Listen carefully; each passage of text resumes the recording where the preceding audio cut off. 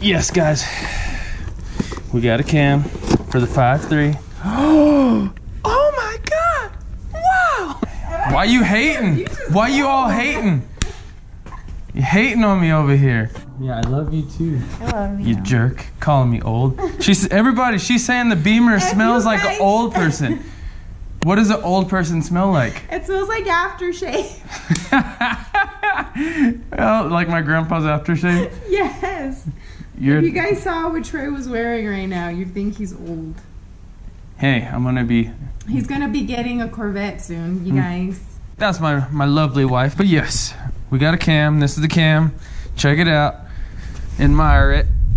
This is a ASA cam.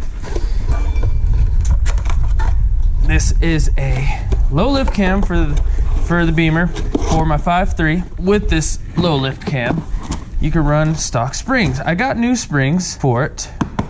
The lift is pretty small on it, and it'll allow me to run stock push rods, stock springs, but I got LS6 springs on the 5.3. This is another piece of the puzzle. I'm super excited. I got the rest of the bottom end being sealed off tomorrow. So this is gonna be a 2-part video, and yeah, this is what's going on. We're making moves. Let me give you a little bit of a budget breakdown. Transmission, $200. Engine was donated by my father. So this is 5.3. He got this for $600 complete. Let's see, the oil pan with the pickup and the new gasket was $200. The cam was $200. So 600. 200, that's 800, plus another 200 for the cam, that's 1,000, plus another 200 for the transmission, that's $1,200 so far. I also got motor mounts from my wife, and that was $400. I also got new valve springs. Those were completely free. Shout out to the homie Eric. And then I bought new head bolts. Those were $30. And then new head gaskets, which was another $30 for the 5-layer MLS head gaskets. The engine is just about done and ready to be reassembled. Now the goal for everything, pretty much the budget was I wanted to stay within $3,000 to get everything done. So far, I also got a turbo over there that was completely free. I've had a lot of help, but if I were to spend all the money myself, I would have made the motor mounts myself. Whenever you could fab stuff, it's gonna keep your budget a lot lower because of the work involved, and the materials are a lot less when you're creating it yourself. I think it's very, very possible if you were to go to a junkyard and do an automatic and a 5.3 out of some truck, you could get this whole thing done for like $2,500 if you do the wiring yourself. But that's the update for right now. I'm actually gonna put this cam in because I'm really excited about the cam, and it's just one less step. I could actually button up the front end of the motor. Once I get these new O-rings for the pickup tube, then I will install the pickup tube and oil pan, and yes, we're gonna be good. All this is temporary, just to get stuff off the ground. So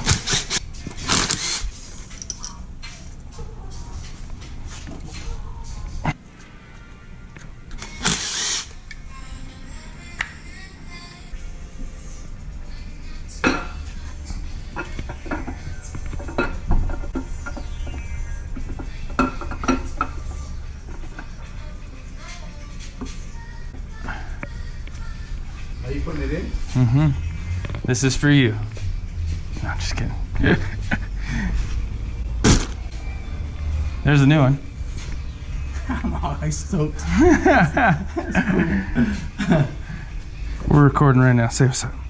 Oh, I'm all happy. So, yeah, this is low lift cam.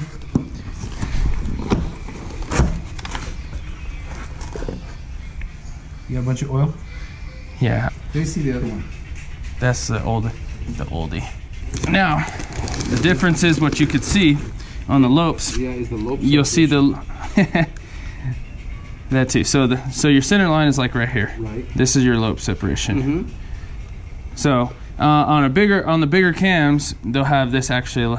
Well, specifically that one, they'll be the same size as this, but it'll have the duration a lot bigger. So this angle here will be a lot more mellow. So it'll be a little bit longer and rounder. Yeah, to hold your valve open. Yeah, and then like a lower LSA cam, these will be closer together. Make sense? Yep. Grab it, man. Just put it in. I don't know if you could see in the video. We'll see when I edit this. But the difference is this slope comes to more of a point, and this one's rounded out a little bit more.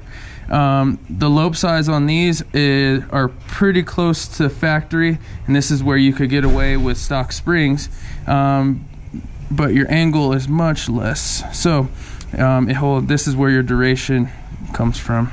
Hopefully you guys get all that. If you don't, whatever.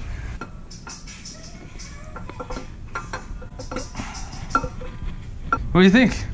Good. I want to see what this thing's gonna run like. Add a bit of penetration oil on these guys, or you could soak them in oil, whatever you want.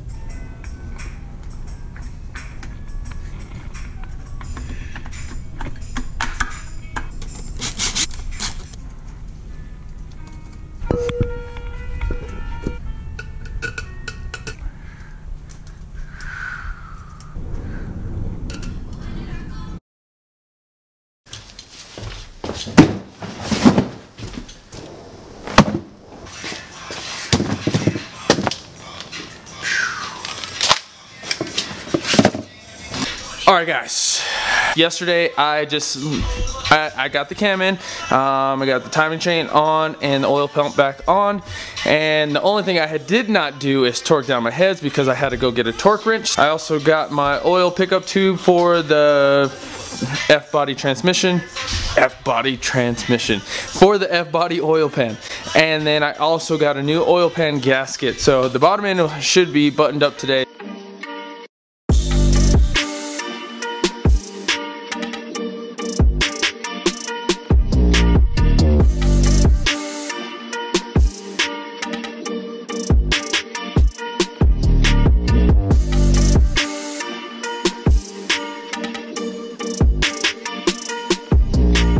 Heads are all torqued. Now it's time for me to put on my rockers and the pedestals. Once I put on the rockers and pedestals, I could go ahead and flip this engine over and then install the oil pan and pickup tube.